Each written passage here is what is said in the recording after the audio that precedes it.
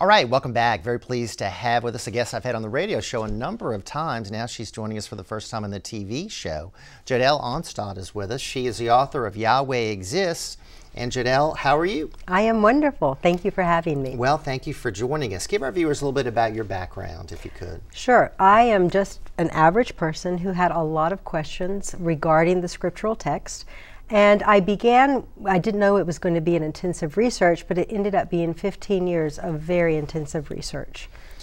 Wow, that's 15 years of delving into mostly the Old Testament, correct? Yes. I wanted to present a firm foundation since the New Testament is based on the Old.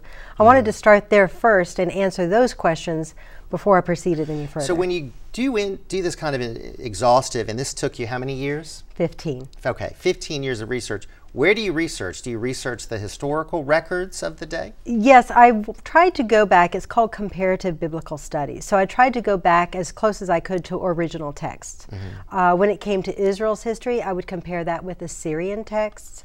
And sometimes we actually have excavated things that are even earlier than that. And it's nice to have that as well. All right. So when you did all this research, initially you told me on the radio that for a while there, you were questioning your own faith, weren't you? I really was. I had come across information, evidence that really challenged my faith. And I was at the point where I couldn't say that God was real, even though I had felt I had a relationship with him. It was what part is make-believe and is in your own mind, and what part can you really verify.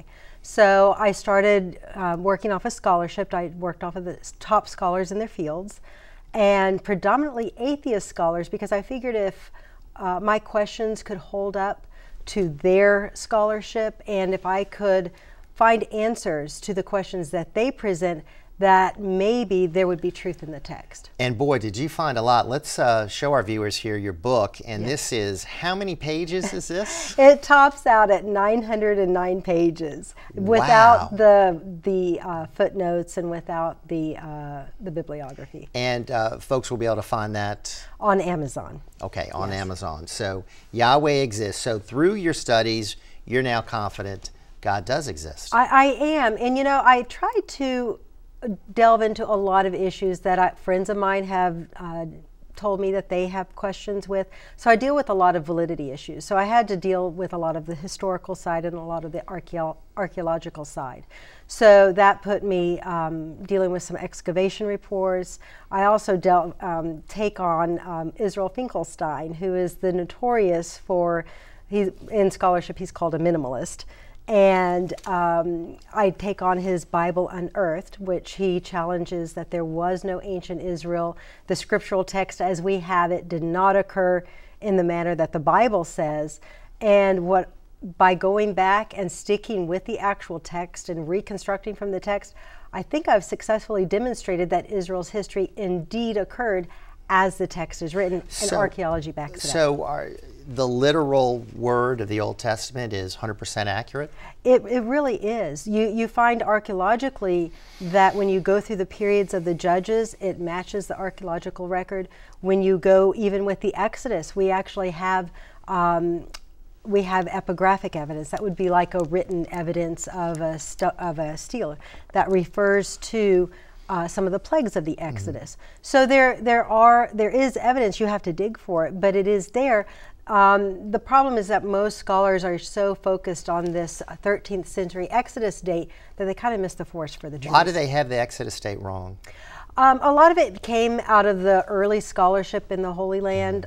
William Foxwell Albright, who is really the forefather of archaeology in the Holy Land, pretty much established the dates that we have today, and those really have not changed in the last 70 years. It's just kind of become entrenched. Now, in recent years, the Bible has come under fire. Why do you think that is? A lot of it has come on the scholarship side, and that's really where I deal more on the academic side.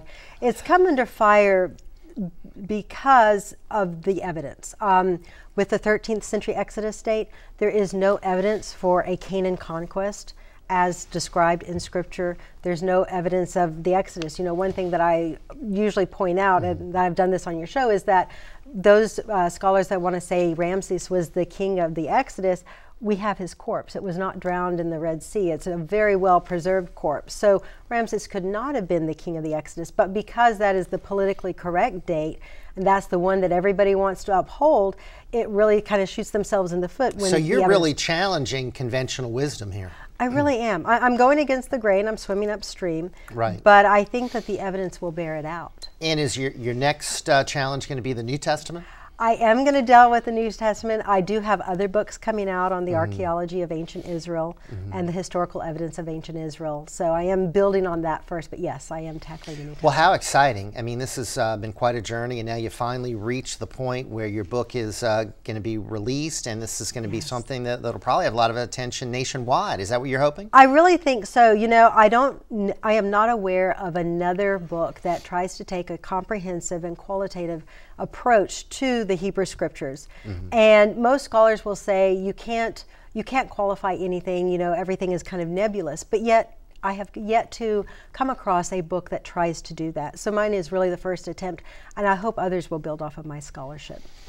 Well, Jodelle, let me just congratulate you. Thank you very much. I know when you've reached the end of a long, long journey, it's an exciting thing, and I certainly wish you the best with the book, and look forward to your research to come. Thank you very much. All right, thank you so much, Jodelle Onstad, with us. The book Yahweh Exists, Amazon.com. Check it out.